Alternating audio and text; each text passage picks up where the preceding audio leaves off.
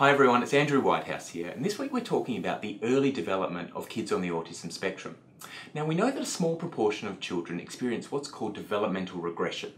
Now developmental regression is when initially development proceeds according to the normal timetable, but then after a bit development either stalls or there is a loss of skills, and this can occur either gradually or actually quite quickly. Now the study we've linked to today actually provides the best estimate that I've seen for how often this occurs in the autistic population.